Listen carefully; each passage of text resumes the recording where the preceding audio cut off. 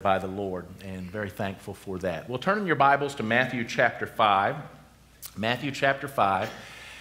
And as you turn there, I want to tell you a little story from April or spring of 1865. So Robert E. Lee and the Confederacy surrendered at Appomattox Courthouse April 9th, 1865. And even though the leaders of the Confederacy, as we know, came to Danville for a week, the Civil War was basically over when Lee surrendered, but there was still lots of hurt feelings and confusion about what to do next. So a little bit later in the spring, at St. Paul's Episcopal Church in Richmond, Virginia, something happened that had never happened before, and the pastor, Pastor Charles Minnegerode, didn't know what to do. I'm sure I got that name wrong, but Pastor Charles didn't know what to do. You see, in Episcopal churches, a point is reached in the service where people come to the front railing and the pastor extends communion to them one by one. Now, up until that day, St. Paul's had always taken communion a certain way, and this was the certain way. Usually, white people would come to the altar and receive communion first, and then from the gallery, black people would come from their seats in the western gallery. Usually white men, white women, then black men, black women, and that's how it had been served there at the St. Paul's Episcopal Church. But that day, Civil War was over. That day, a tall, well-dressed black man sitting in the western gallery came forward at the time of communion and knelt at the rail first. And everyone of both colors froze in their seats. They wondered, my goodness, what's going to happen next? And Pastor Charles was pretty froze up too. He looked around, clearly not knowing what to do. Would you like to know what happened next? Yeah, I'll tell you at the end of the message. But first, let me ask you a question. Why are you so angry? And are you right to be angry, or are you in sin most of the time when you're angry? After a couple of weeks off for Easter messages, we're back in Jesus Christ's amazing Sermon on the Mount that's in Matthew 5, 6, and 7. And in today's passage, we see Jesus deal head on with our anger. So Matthew chapter 5, hopefully you've gotten there by now. And we're going to look at verses 21 through 26. Jesus said, "You have heard that it was said to those of old, 'You shall not murder.' And whoever murders will be liable to judgment. But I say to you that everyone who is angry with his brother will be liable to judgment. Whoever insults his brother will be liable to the council, and whoever says, 'You fool,' will be liable to the hell of fire, to hellfire. So if you are offering your gift at the altar, and there remember that your brother has something against you, leave your gift there before the altar and go. First be reconciled to your brother, and then come and offer your gift. Come to terms quickly with your accuser while you're going with him to court, lest your accuser hand you over to the judge, and the judge to the guard, and you be put in prison. Truly I say to you, you will never get out until you have paid the last penny." The heart of the matter. Let's pray. Father, thank you so much for your love for us and the truth of your word. We thank you so much that you're in the business of saving sinners and transforming people who had walked in darkness into people that start walking in the light of your word. Lord, thank you for the fact that you are the author and finisher of our faith, that what you start, you pledge to see through, that you who began a good work in us will be faithful to complete it. I pray for every Christian here today as we go through this text. Lord, help us to go beyond just a sense that our faith gives us hell insurance to a full integration of your word into every area of our lives. Thank you for the relentless way in Matthew chapter 5 you give us one truth after another that gets beyond external obedience to internal followership and matters of the heart. Lord God, I pray for those here today, as Eddie's prayed already and thought already. I pray for those that don't know you, that are either watching online or here in the room. Lord God, I pray that you'll continue to draw them to yourself, that having sensed their need of you as a sinner, Lord, they'll turn to you as the Savior and be changed forever. In Christ's name we pray. Amen. Well, we'll look first in verses 21 and 22 where we get to introduce one of Jesus' teaching formulas. So verse 21, look what it says there. You have heard that it was said to those of old, but I say to you.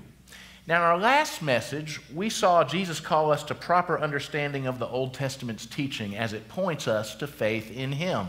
In the rest of chapter 5, Jesus teaches us what He means by 6 times using the formula, you have heard that it was said, but I say to you.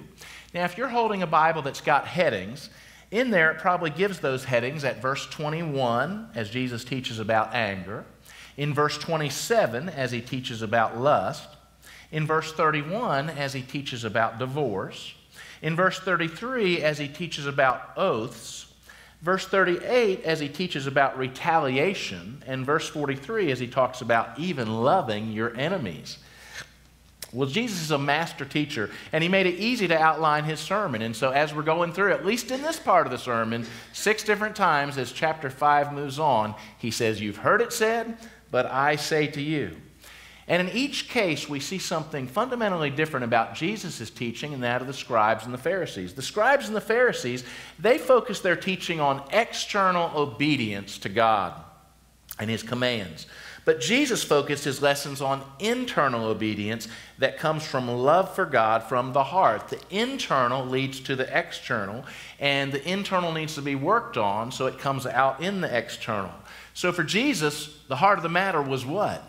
The matter of the heart. The heart of the matter was the matter of the heart. In none of what Jesus says in the rest of chapter 5 does He reject the beauty of Old Testament teachings. Last time we saw that everything it was set out to do, it would fulfill throughout the counsel of God, Old and New Testament alike. Jesus just focuses them on the why behind the what. An educator recently wrote a book, Start with Why. Make sure as you talk things through, you talk about the why behind the what. And that's going to be so important for you guys as you interact with those that don't know the Lord as you go forward. We could talk about all kinds of manner of sexual sin and the things that aren't God's will for people, and we do. But we need to be able to go back to Genesis 1 and 2 and say God created people male and female, and He brought them together in chapter 2, the man and the woman, to be husband and wife, and that's the only outlet that heaven sanctions for sexuality. The purpose of sexuality, the why of sexuality, is for bonding and procreation, the possibility of procreation within the marriage bond. And so you need to be able to do both. Call specific things sin that are deviations from what God says, but to go back to the why behind the what. Josh McDowell understood this when he wrote Truth Matters. It was a tremendous teaching tool I used in youth ministry many years ago, and it's probably still out there somewhere. But he said, behind every precept is a principle based on God's person. Precept is a command, another word for command. A precept would be don't lie, do not lie. But there's a principle behind the precept. You're not supposed to lie because the principle is you and I need truth to have good relationships with each other. If a husband lies to his wife, a wife to her husband, or if I lie to a friend and my friend lies to me, it's going to fracture. It's going to create fractures in our relationship. We're going to have a hard time trusting one another. So the precept is don't lie. The principle behind it from God's Word is that we need truth to have good relationships. But in every one of those, somehow it's rooted in the character of God. They're not always as easy to tell, but you can cipher it out as you go. But for not lying and the necessity of truth comes the person of God. We know God is what? He's a God of truth who cannot lie, and He will always tell us the truth even when we don't want to hear it. He will tell us what's best for us, not what we want to hear or act on apart from Him. In Jesus' teaching in chapter 5, He is taking us beyond precept to principle in relationship with a person. Now, sometimes people will say something like this: the Pharisees' teaching was harder to obey than Jesus' teaching. Don't you believe it? Don't you believe it? The Pharisees had checklists that people could do, And some people, even in our day, maybe some of you, love the fact that you can do a checklist without your heart being in it too much. Jesus takes you well beyond that. He makes you work by faith for it. Jesus makes his disciples work harder by faith than the Pharisees did, because Jesus takes you beyond checklists of external obedience and makes you, as his follower, deal with root issues in your heart by faith. And if you don't, you remain stilted and childlike in your faith. Now, or childish in your faith. We are to have a childish faith, but not a child. We're supposed to have a childlike faith, but not a childish faith. I'll get it right. You can have a Pharisee spirit and not be dealing with what Jesus wants you to deal with. The Pharisee spirit can attend church nearly every Sunday while still ignoring his teaching most other days of the year at home and work. And so your church people come around you, come to think of you as a pretty good person, but you're a terrible spouse, and you're a hard parent, or you get to work and you're unethical and do this, but you'll be back in church next Sunday with your Pharisee spirit, and people will go, oh, they're a pretty good guy. How do you know? Well, they come to church where I go to church. I'm a pretty good guy. They're a pretty good guy. We must all be pretty good guys. The Pharisee spirit can give 10% of your income to Jesus without giving him 100% of your heart. And here's all these scriptures that Jesus says, I want all of you. And then we can talk about proportional, generous, and sacrificial giving. The Pharisee spirit can pat itself on the back for external righteousness while inside being filled with hatred and lust, the kind of hatred that shows up in making racial statements, and the kind of lust that shows up in having a secret addiction to pornography when it's not helping you at all. Well, buckle your seatbelts for the Matthew 5 teachings of the Lord, because he goes straight to the heart. And in verses 21 and 22, we see that heaven finds you and me guilty of a type of murder. Look again at verse 21. You have heard that it was said to those of old, you shall not murder, and whoever murders will be liable to judgment. Well, golly, that's the sixth command, and it must be obeyed. And almost everyone Jesus was talking to then, and I am talking to today, are in outward compliance. So pat yourself on the back if you've never murdered anybody. Oh, we're such good people. We've never murdered anybody. It's amazing how grace works, though, right? Paul was a murderer. Moses was a murderer, too. But they were forgiven, and they came to know the Lord. And God did great things in them after that. Hold on, because Jesus isn't done with us yet. Look at verse 22. He said, but I say to you. Say, but I say to you. But I say to you that everyone who is angry with his brother will be liable to judgment. Now, did you catch the parallel there? Murderers are liable to judgment. What are angry people liable to? Judgment. So, murder is worthy of judgment, liable to judgment. Hatred, angry hatred, is liable to judgment. Well, Jesus' teaching leads us to conclude that sinful anger inside our hearts is the root problem behind outward acts of violence and murder, and that letting sinful anger go undealt with is already liable to heaven's judgment. What does that mean? Well, that means some people, according to Jesus, in this room have a big problem because we are ate up with sinful anger inside our hearts. And it grows, and we lash out with angry words inside our homes and our schools and workplaces, when we post on social media, as we consider what the pagan politicians are doing, when we watch sports games and other things. And that anger just spills out into angry and vitriolic words a lot of times. And here Jesus says that if that's you, you're already a type of murderer. And now you can see why it's easier to be a Pharisee than a follower of Jesus. Because they patted themselves on the back for externally not being murderers, and Jesus says, well, you look like a bunch of hateful, angry people to me, and so get that hand off your back, because we got work to do. We got Holy Spirit work to do to have you be the kind of loving person in Christ that he wants you and I to be. Look at the next part of verse 22. Whoever insults his brother will be liable to the council. Now, in the Greek, Jesus specifically says, whoever calls his brother Raka, whoever calls his brother Raka will be liable to their Sanhedrin, their government council. When they said the word Raka, they were calling them empty head, something with nothing inside their head. You ever called somebody a nothing, a zero, an empty person? Inside their heart, they were thinking there was something inherently wrong with the other person, something that made them nothing in their eyes, less than them. And they spoke those words contemptuously. Jesus reminded his listeners that someone making public slanderous statements could actually go before the Sanhedrin for that hate speech, so to speak. But Jesus' next statement makes us understand that that is not their greatest problem. So he reminds them, if you're the kind of person that calls people slurs and thinks of them as less than you and thinks of them as empty or nothing, that you can be brought up for libel churches before some kind of government action. And we know our own government and governments around the world are starting to do that in increasingly ways that contain just talking about those that want to talk about free speech issues and stuff like that. So it's getting tighter and tighter. But the Sanhedrin, he says, you can be called before and charged for slander. But that's not your biggest problem, he says, because look what he says next. Verse 22, whoever says, you fool, will be liable to the hell of fire. Literally in the Greek, it's whoever calls a person a mora. When you hear mora, what do you think? Moron, right? That's the Greek word behind calling somebody a moron.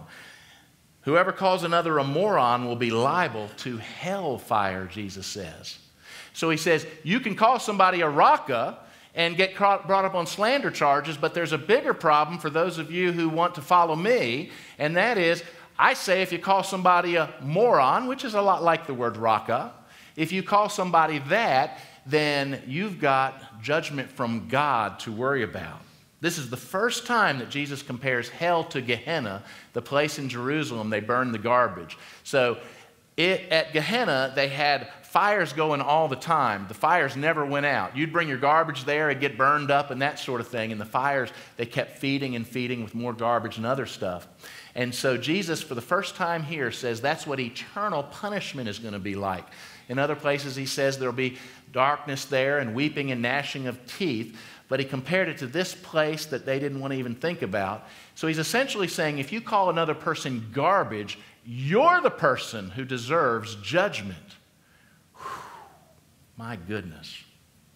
I don't know how many of you grew up in an angry home where you were called nothing all the time, or people would curse at you and you'd curse back, or just saying slanderous things about others was common and it happened all the time. Man, that was my life growing up, you know. We'd get cursed at, we'd curse back at our parents. We would curse at each other and get cursed back at. In our relationships at school, the same kind of thing was happening. I said incredibly mean and hurtful and slanderous things during those days just to protect myself because other things were coming back at me like that. It hurt to receive those words, and hurt people. So I was lashed out at, I'd lash out with others. And that's the way my life was. And many of you grew up in a home like that. You grew up in a school like that. Others of you can't even understand that because your parents were so kind and loving, and you need to be thankful for that gift you had. But I wonder, have you ever had enough anger inside of you that angry words just came out? Well, according to Jesus, you're as guilty as a murderer and need to repent. Have you ever cowered your spouse or children with angry outbursts? Tough guy. According to Jesus, you're as guilty as a murderer and need to repent. Have you ever uttered a racist statement about someone else who God says he created in his image and likeness? You're as guilty as a murderer, Jesus says, and you need to repent. You say, okay, Pastor Danny, I get that, but what about all the truly evil things? Well, abuse and racism are pretty evil things. But what about all those truly evil things out there? You say, Pastor Danny, shouldn't I be angry about those things? Yes, there is such a thing as righteous anger. The Bible does say in Ephesians 4:26, be angry and sin not, or be angry and don't sin. And Jesus perfectly modeled that when he overturned the money changers' tables at the temple. He said, this shouldn't be here in God's house. And with perfect righteous anger, he did something about it. Our problem is that even when we're right to be angry, we usually don't handle our anger in right ways. Can I get a witness? And because of our selfishness, many times when we felt our anger was justified, it really was not. It was just a sinful outburst.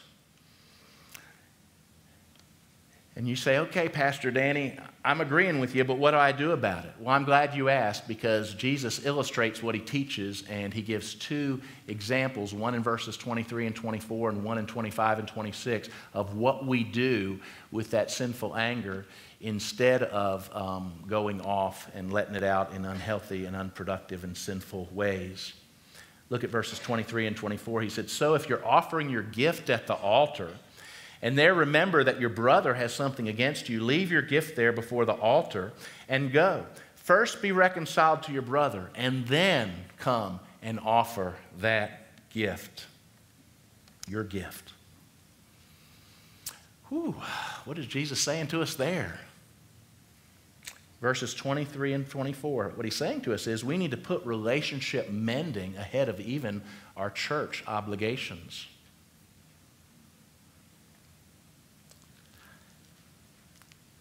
I just want to tell you guys, I'm so thankful for your faithful service at the tabernacle. We could never do all we do without the faithfulness of people in serving and volunteering and the positions that people fill. We need you. We need you, and we're grateful for you. Many times I talk to other pastors, and they have a big crowd on Sunday mornings, but they don't have anybody working during the week, let alone outside the church walls as we're celebrating here. I'm so thankful for all that gets done in the name of Christ and that helps the church.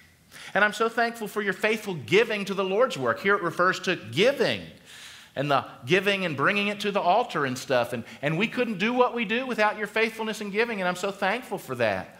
Last year we set a $90,000 a month budget, and we brought in $100,000 a month on average, and so it allowed us to not only do everything that was in the budget, but also things beyond that with some upgrades, and still take in more than came out, and our investments grow for the future and for rainy days and things like that. And this year, last year we got some of our insurance numbers off a little bit, and so we had to adjust the budget up $5,000. It's $95,000 a month this year, and through 3 quarters you've met it. You've met it. And thank you for your faithful giving. But some of you are in sin against the Lord. You zealously fulfill your church obligations, but your relationship is broken with someone close to you. And you're doing almost nothing about it. And you haven't been doing anything about it for some of you, not just days or weeks or months, but years, and for some, maybe decades. Let me zero in here. Think of the game Family Feud for a moment. Boy, that'll bring us back out of being a downer, won't it?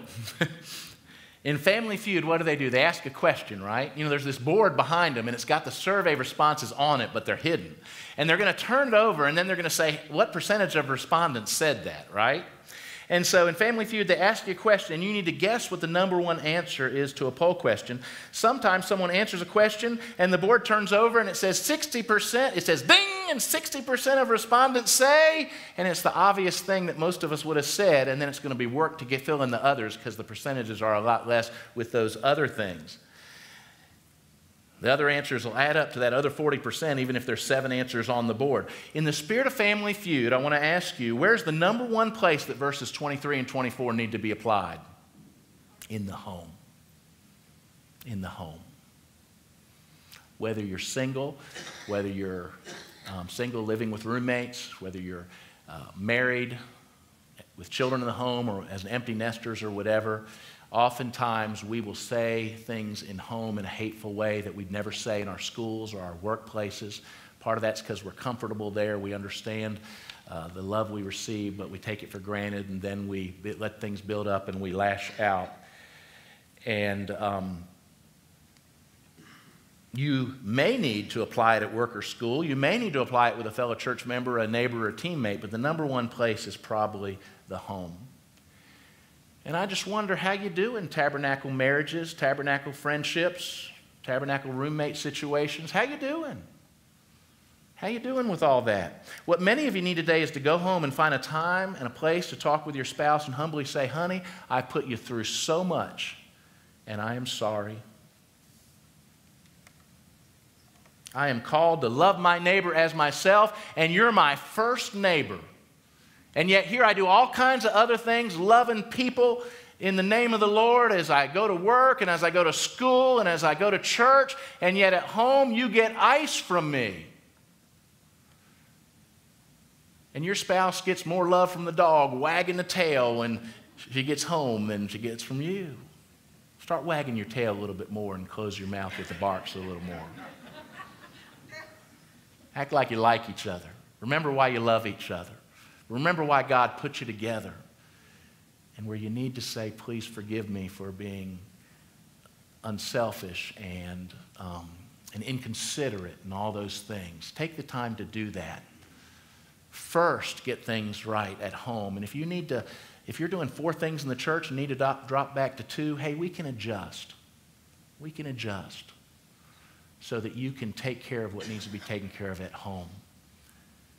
Jesus applies these words first right here. Deal with that and love your spouse. I'm seeing some dear widows and widowers out here that had such great relationships with their spouses, and boy, they wish they could spend more time with their spouse. Why don't you do that before it's too late? I'm reading a book, Get Married. It's by Brad Wilcox, the great sociologist that's up at the University of Virginia. And he gives amazing research. And he says, you know what? If you're married, you have a greater prospect of happiness when you're getting up into your 50s and 60s and things like that than a person that has a good degree, has a big income. And he mentioned one other thing too, and that was ahead, marriage of any kind was ahead of any of those other indicators, but a happy marriage was 500% more likely to be a person that was happy. You have every reason to invest in your own happiness by reinvesting in your marriage, saying no to some things so you can do other things right and get those to a healthy place. Now, up here, if you want to after the service, I noticed something when I was doing marriage counseling a few years back. I noticed that there were some things that just weren't happening when couples were in crisis. And I'm not saying I'm great at these. I need to get the sheet myself. But I've got a sheet up here called 20 things successful couples do. And you can grab that and look through it and use it. When a couple was in crisis, they weren't doing any of them. And so I took that and started giving it out when I do premarital counseling also, because I said, here's where it's going to be at, guys. Look at these things. And it's not the best thing any Christian counselor ever put out. It's just Danny's thing, you know, and has been helpful to me and some others. I also put up here, remember last week, Elizabeth's words at the end of the service? Weren't those good, coming out of her personal time with the Lord? There's a copy of those up here, too, if you want to get her reflections on who are you and the love that God has so intensely for you. Maybe what needs to happen for some of you with your spouse also needs to happen with your children or children toward your parents. You have seen other children acting snottily toward their parents and saying awful things, and you've gotten in a habit of underappreciating your parents and saying hard things to them. And you need to repent of that and say you're sorry and rework at it with the simple things the Scripture says will help in your relationships. Maybe it needs to happen with someone who sits on this side of the room and someone who's in the balcony, or vice versa, or any number of combinations there. Maybe it needs to happen with someone that you work with. So in verses 23 and 24, Jesus tells us to put relationship mending ahead of even your church obligations. And the second thing he tells us there is in verses 25 and 26. Look at it there. In your text, he says, come to terms quickly with your accuser. Some translations might say adversary, while you are going with him to court, lest your accuser hand you over to the judge, and the judge to the guard, and you be put in prison. Truly, I say to you, you'll never get out until you have paid the last penny. Well, what is Jesus telling us to do there? He's telling us to resolve conflict as soon as possible, ASAP, before the consequences get worse. Every once in a while, I tell you there's a word you might consider underlining or circling in your text. The key word in these two verses is the word quickly. Quickly. Ephesians 4:26 says, be angry and do not sin. The second part of that verse says, and do not let the sun go down on your anger, on your wrath. Don't let the sun go down on your anger, on your wrath. You've got to think of that through a minute. Don't let the sun go down on your wrath. Well, in their day, sun was usually meant the end of the day. The day you weren't out, you were in, and the day you were at the time you were starting to think about going toward bed.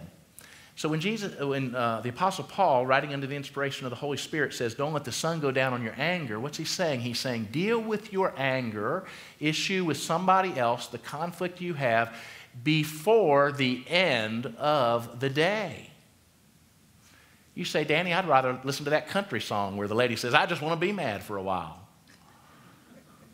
Problem is, when we're mad and don't resolve conflict, what are we doing? We're giving the devil a foothold.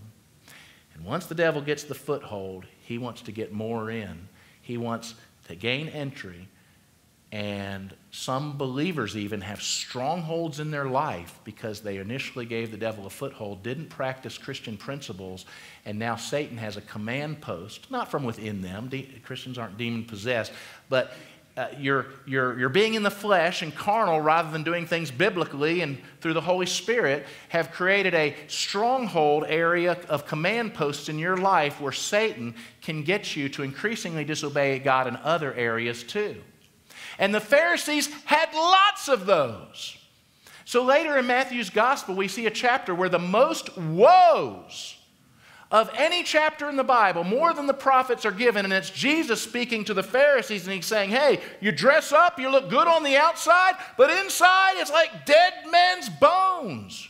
You're like a pretty casket on the outside, but inside is death. And he says, that's what you're like, Pharisees. There's external checklists that you're obeying, but inside there's hatred in your heart that's undealt with and some of these other things that you're letting go by and by. And Satan has more control in your life than you realize. And you've got to free yourself from that grasp before he continues to cause damage for years to come in your life. We tend to wait to address relational problems, and they only get worse. This verse teaches us to try and clear up relational conflicts before the end of the day. Now, back in Matthew 5:26, the last part there is a reference to debtors' prisons. You're familiar with the concept of debtors' prisons. We usually think about them as an English thing later, but they were true in the Roman Empire too, where if you had a debt, you had to get in there and do some kind of work until it was paid off, and you weren't getting out until you paid the last bit off. Now, this is not a reference to purgatory. Catholics might teach that, but what it really is, it's Jesus giving us a powerful illustration of the reap what you sow principle. And as a pastor, I've seen this true so many times for people. They're not dealing with the internal heart things. They're putting on facades and masks and stuff and going out and fulfilling all their church obligations and things. Folks, if you hold on to anger and don't try to restore broken relationships proactively, it will continue to cost you dearly. It'll affect your spiritual health, your physical health, your emotional health, even your financial health. And the Lord wants to free you from all of that so you can be free at last, free indeed. Whom the Son sets free is free indeed. But it's not going to happen if you play games and you're content to do the external checklist things without constantly letting the Holy Spirit work on your heart and go to others you've wronged and work out things with them and be humble. Prefer others before yourself, even as you prefer the Lord before yourself. Now, this doesn't mean we aren't going to have conflicts with people. Jesus told his disciples they would have all kinds of trouble in the world, even dislike and hate from others. The key is that you're freeing yourself by doing your part when there's such things that are true. Some things are not going to get fully resolved, but we can agree to disagree on some matters and still agree in the Lord, as those two ladies were asked to do in Philippians chapter 4. Remember that context there? Paul writes to the pastor there in Philippi. His name is Sysigos, if you take the Greek word true companion to mean the man's name, Sysigos. I think that was his name. And he says, help these ladies who have done so much in the cause of Christ No doubt they were both Christians. They loved the Lord, and yet they had a falling out. One had called the other's grandchild ugly or something, and they had gotten in such a tiff that one was on one side of the church, one was on the other. And think about being in a house church that could hold about 60, and one lady over here mad at another lady over here, and they're just, the whole thing is tense in the room because of that. That's not resolved and stuff. And Paul said, stop letting time pass, Sister Ghost. Bring those ladies together and get them to agree in the Lord. To agree in the Lord. And so you can agree in the Lord even when you disagree about stuff that doesn't matter. My goodness, we've got Carolina and Duke and State fans here all together and things, and you think your team's the greatest. And you disagree about that, but you agree in the Lord. And we've got people here that think a little bit about this, think a little bit about that, and you can agree in the Lord when you disagree about secondary and tertiary and other matters like that. I remember this being true for when I was the youth pastor at Wayne Hills Baptist Church up in Waynesboro. And our pastor was called to Texas, and he wanted me to come down with him and be his youth pastor there. I didn't feel called to go, and that created some hard feelings, and he thought maybe I said some things I shouldn't have in those, Long story short, he didn't think I should become the next pastor, but I wound up becoming the next pastor. And the week they voted me in, he came by the office and told me why he didn't think I should be the next pastor. Now, you tell you what I did. I was hurt. But I also said, he just mentioned 3 things to me that I'm going to watch out for in my own life the rest of my life. I think I told Elizabeth what they were. These are the kind of things we're going to watch out for because it's uncomfortably close to the truth, and there is truth in what he says. But I think I still should be the pastor, and the Lord was leading that way. I wound up becoming the pastor. So we had a disagreement between us. Brothers in Christ, brother pastors now. A disagreement about that. And I remember a few months passed, and I was grieving because I wanted to see him at the Southern Baptist Convention and be able to sit down with him and ask him how it was going and tell him how things were going at Wayne Hills. I wanted to have him back to speak. And so one day I just called him up and I said, brother, can we just agree to disagree about whether I should have been the pastor or not? Can we just set that to the side and think about all we agree on in the Lord? We love this Lord. We love the gospel. We love this church. And he paused and said, Danny, I would like that. And we had that beautiful restored friendship. He did come to speak. He blessed the church. He spoke there recently. And we've seen each other at conventions and other things, and I admire him. In many ways, all the doubling of attendance and all that stuff that happened at Wayne Hills during those magical years it happened while I was leading, but because of his prayers. Twice he had fasted 40 days for revival and growth in our church and to get the relocation done. And all those things wound up happening under my leadership, but the prayers were what propelled it. And I admire and am thankful about that. Don't burn your bridges. It's a little different when abuse has been involved. You need to get some counseling somehow about exactly what kind of relationship or non-relationship you'll have, but you still need to work through the forgiveness issues and those things. Here's some practical tips for dealing with anger. There's so much we could say, but let's just say a few here. First of all, you've got to be growing in your relationship with God, your triune God. That's the only way you'll have the spiritual resources to overcome sinful anger. Some of you are in the flesh all the time because you're in the flesh all the time. You never take that time to come apart and spend time with the Lord in Bible reading and prayer. You don't do your part to develop good friendships with others in a spiritual way and practice spiritual things. You're never going to be able to deal with your anger if you don't have the spiritual resources that come by knowing how much God has forgiven you, that you're growing in relationship with Him, your time of praise and prayer to Him. All those things give you the spiritual mindset you need to be able to work through things with people. Secondly, when you feel angry, pause. Count to 3 and quote to yourself James 1:19 and 20. What does it say? It says, "Know this, my beloved brothers, let every person Be quick to hear, slow to speak, and slow to anger.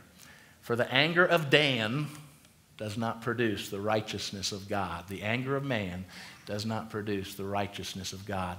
Now, so somebody makes you angry. Instead of lashing right back out, protecting your turf, protecting your image, protecting your sense of hurt there, you want to pause and you want to count to 3. And if you can get good at it, what you'll do is instead of saying 1, 2, 3, you'll say to yourself, quick to hear, slow to speak, slow to anger. And you'll remember that last verse there too about my angry response in the flesh is not going to produce any of the righteousness of God in this moment. Well, the third thing is you want to pray about the underlying spiritual things going on in people's lives. We're all like onions with layers that get peeled back. Sometimes somebody lashes out at you and you don't know what happened to them in their home earlier that day. Saw it as a youth pastor. I've seen it as a pastor so many times. You go, when you get the rest of the story, you go, oh, they just had a death in the family. That's why they're short right here and yelling. And what they're really doing is it's grief squirting out a different direction. And I should have known that, rather than just be hurt because they said something ugly to me during that time. So you want to think about that. Remember Ephesians 6, it says our battle is not against people, it's for people. Our battle is not against flesh and blood. You are for people. You want them to experience God in their lives, every one of them, and you're praying for that. And you also want to realize that lost people act lost because they're lost. There's a spiritual battle going on, and the devil has control of everybody that hasn't turned to Christ yet. And so, of course, they're going to say things lost people say. Of course, they're going to do things lost people do. And you're called to love them anyway. And they're going to say some things. The great evangelist Ray Comfort, that does street evangelism and stuff. He says, listen, a lot of people, when they start to go out on the streets or into a park and start talking, they get a heckler. And they think, oh, no, somebody's heckling me. He says, that's the greatest thing ever, because when somebody starts heckling you, others come and draw near in a crowd. And if you respond in a Christ-like way there and answer just enough of their question to get it back on track, and you don't preach in parks, most of you, but as you talk to individuals, they're going to say ugly things to you. They're going to heckle you. And you just have to pray and love and respond. Say, well, I don't really, you bring up a good point. I haven't thought of that before. Let me see if I can get an answer and get back to you on that. But have you considered this? And you're having a dialogue, not just these angry monologues. And that's the problem with so much online posting. It's one way, just hate coming at you, right? But pray about those underlying spiritual things. And then be proactive as God leads you. Are you angry about politics? Don't just rant. Send a check to a candidate you support. Get ready to vote. Are you angry about abortion? Make a gift to the local pregnancy help center. Consider being a foster parent.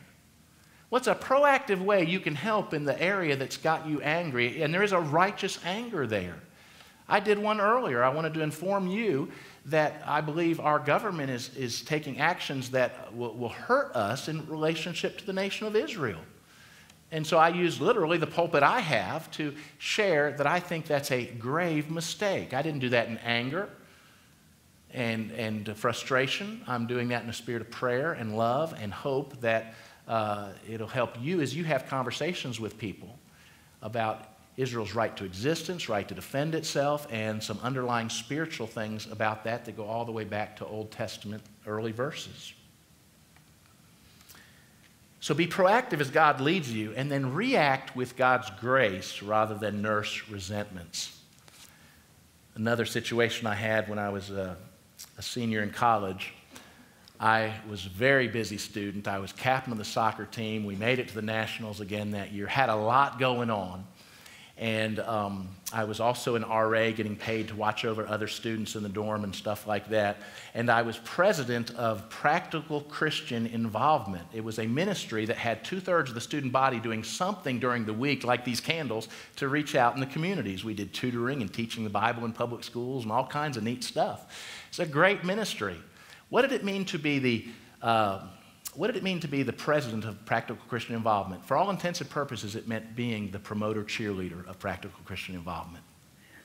It meant with my smile and my leadership abilities, I was to make it seem like something everybody would want to do. And I did that. We had a Christian education professor, and his wife was over the ministry of practical Christian involvement. So she did all the nuts and bolts things. And one time I was walking into the the leader's office for practical Christian involvement, and as I'm rounding the corner, I just kind of stop because there's a fella in there. He kind of served as a secretary for the you get paid student money for school and financial aid. You know, he was in there as a secretary to the PCI director, and there were 2 or 3 girls in there he was trying to impress, and he was running his mouth and saying, well, Danny Campbell's just a figurehead. You know, he doesn't really do anything to make practical Christian involvement go. He's more of a figurehead. And I thought this would be a good time to walk in the room. And I did. And he saw me. I've never seen a fella's face turn so white. My goodness, he was blank as a sheet. And the girls, they got as quick as they could. They were out of there, you know. And I said, Tim, how are you? And he said, okay. And I said, I heard what you just said. And he's like, oh, no. And he started to get apologetic. I said, listen, Tim, what you said is largely true. And I know that. This ministry is run by Sharon Richardson, and she does a great job with that. And the whole point of being the president is to be a cheerleader for it and a promoter of it. I understand that. But I said, Tim, is there any possible good that can come by what you just told those girls? Don't know what your motivation was, but that's not going to make them think better of PCI or of you or anything else. And he apologized again, and I accepted his apology. And my gentle answer turned away wrath, like the proverb says. And every once in a while, I still interact with that guy, sometimes online or whatever. And I think that helped him in his own spiritual journey. I don't know. But it certainly wouldn't have done me any good to blast him there. React with God's grace rather than nurse resentments. And that brings us back to St. Paul's Episcopal Church in Richmond in the spring of 1865 after the Civil War. You'll recall that at the time of communion, an elderly black man went to the front rail to receive communion, and no one knew what to do, even the pastor. The moment was incredibly uncomfortable. At that moment, after what seemed like forever, but it was just a few seconds, one of the church's most distinguished members, who was an older white man with snow-white hair and a gray beard, he had spent the last 4 years fighting for the Confederacy in the war and had been there at the Appomattox surrender. When everyone else didn't know what to do, this gentleman soldier got up, walked the aisle, and knelt beside the black man at the altar. And because of his stature, everyone else took a deep breath, and black people and white people did what they had never done before. They came down to the altar together for communion. That white man was General Robert E. Lee, who was ready to show by example that a new day had come. I sure wish when they started making statues, they had made a statue of that moment. That's what the statue should have been made of. And I hope that me and you are living statues of that kind of love and putting Christ first and making a difference in the world above everything else. Will you bow your heads?